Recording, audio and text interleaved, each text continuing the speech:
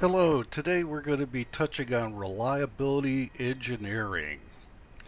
Reliability theory is the foundation of reliability engineering, and for engineering purposes, reliability is defined as the probability that a device will perform its intended function during a specific period of time under stated conditions.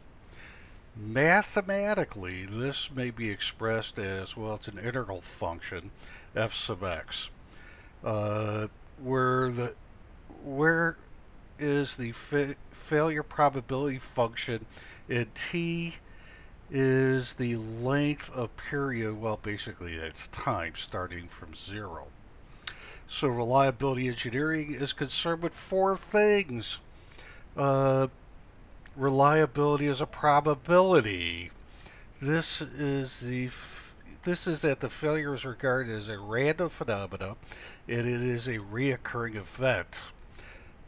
Second, reliability is predicted, intended function. Generally, this takes is taken to mean operation without failure. Third, reliability applies to a specific period of time.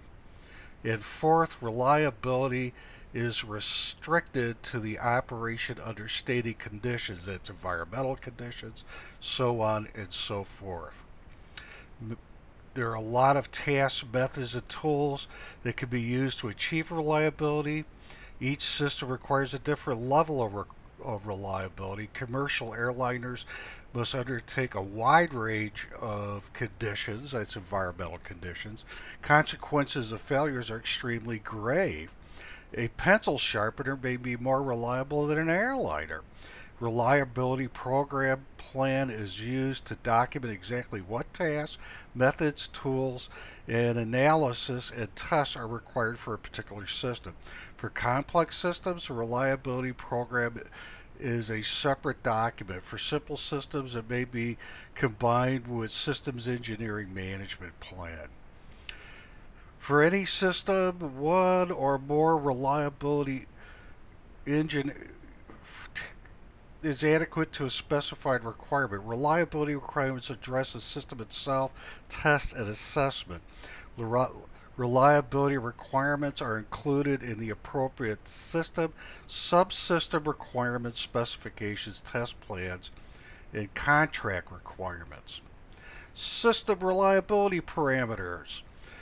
Requirements are specified using reliability parameters. The most common is mean time between failure, which can be specified as the failure rate or the number of failures during a given period.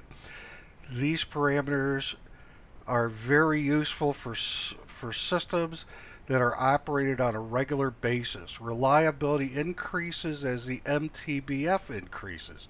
The MTBF is usually specified in hours. It's important to note that once you reach the MTBF, you're at a 60% failure rate. A special case of mission success is a single shot device or system. Examples include airbags, thermal batteries, and missiles. Single shot reliability is specified as a probability of success. For such systems, a probability of failure on demand is a reliability measure. So PFD is derived from failure rate and mission time on non-repairable items. For a repairable item, it is obtained from failure rate, or MTTR, mean time to repair, or test interval. Reliability monitoring is the process of predicting or understanding the reliability of a component or system. Two separate fields of investigation are common: physics of the failure approach, the part stress modeling. For systems with clearly defined failure time, the empirical distribution function of these failure times can be determined. This is done in general in an accelerated experiment with increased stress. These experiments can be divided into two main categories: early failure rate, or infant failure, a decreasing failure rate over the part's bathtub curve. Here in general, only moderate stress is necessary. So-called zero defect experiments, only limited information about the failure distribution is required. Here the stress time, and sample size is low, that not a single failure occurs due to insufficient sample size. Only an upper limit of the early failure rating can be determined.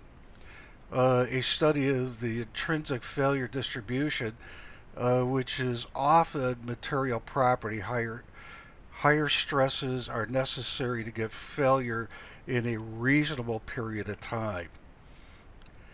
Because reliability is a probability, even highly reliable systems have some chance of failure. Now, how do we calculate MTBF? Well, MTBF, remember that's a 60% failure rate, is the number of units times the number of hours divided by the number of failures. System survivability, on the other hand, is where we go from epsilon to negative t, which is our time period of interest, divided by MTBF that we derived in this formula. Reliability engineering must also address requirements for various reliability tasks. These requirements are generally specified in the contract. Reliability tasks include analysis, planning, failure reporting, task selection. Critical systems may require formal failure reporting. The most common reliability program tasks are documented in 785 and IEEE 1332. Design for reliability is an emerging discipline that refers to the process of designing reliability into the product. Typically, the first step in the DFR process is to set the system's reliability requirements. Reliability must be designed into the system. Reliability design begins with the development of a model. Reliability models use block diagrams and fault tree analysis, a graphical means for evaluating the relationships between different system elements. So here are the many tasks and techniques that are used to specify particular industries and applications. Commonly include built-in tests, failure mode and effect analysis, reliability simulation modeling, thermal analysis, reliability block diagrams, fault tree analysis, sneak circuit analysis, accelerated testing, reliability growth, Weibull analysis, electromagnetic analysis, and statistical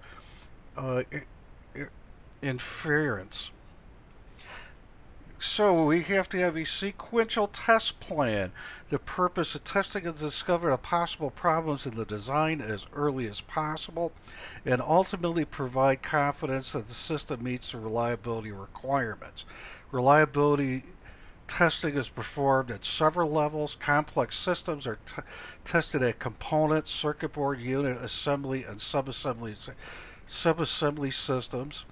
The test nomenclature varies among different applications.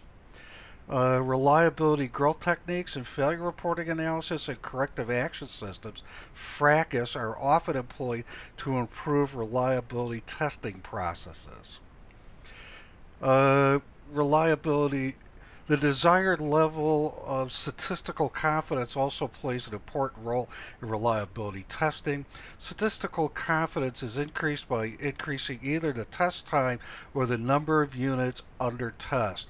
Reliability test plans are designed to achieve the specific reliability at the specific confidence level with a number of units, test units, and number of time. Remember, it's units times time divided by failures.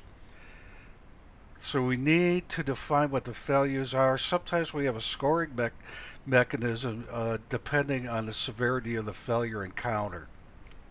Accelerated life testing. The purpose of accelerated life testing is to induce field failure in laboratory at a much faster rate by providing a harsher but nevertheless representative environment. In such a test, the product is expected to fail in the lab just as it would have failed in the field, but in much less time. The main objective of an accelerated life test is either of the following: discover failure modes, predict the normal field life. Accelerated testing need planning as follows: define the objective and the scope, collect required information, identify the stresses, determine level of stress, conduct accelerated test and analyze the accelerated data. Common way to determine a life stress analysis are a Regis model, Eyring model, inverse power law model, temperature humidity model, and temperature non-thermal model.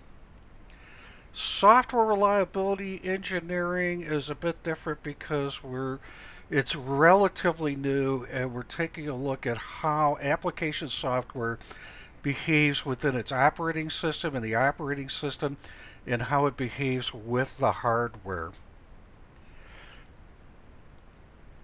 Operational systems. After a system is produced, reliability engineering during the system operation phase monitors, assesses, and collects deficiencies. So this is when the product is actually being manufactured. System failures and corrective actions are reported to the reliability engineering organization. The data is constantly analyzed using statistical techniques. This is because the operational end of the business can only decrease the reliability of the product, not increase it. Systems of any significant complexity are developed by an organization of people such as commercial company or government agencies. The reliability organization must be consistent with the company's organizational structure. For small, non-critical systems, reliability engineering may be informal. As complexity grows, the need arises for a formal reliability function. Because reliability is important to the customer may even specify certain aspects of reliability. Certification. The American Society for Quality has a program to become a Certified Reliability Engineer, CRE. Certification is based on education, experience, and a certification test. Periodic recertification is required. So reliability engineering education, probably the college or university that provides the most education is the University of Maryland. Reliability engineers can have an engineering degree, which can be in any field of engineering, from accredited or non-accredited universities or college programs. To get more information, I would recommend number 1, Quality Management Theory and Application.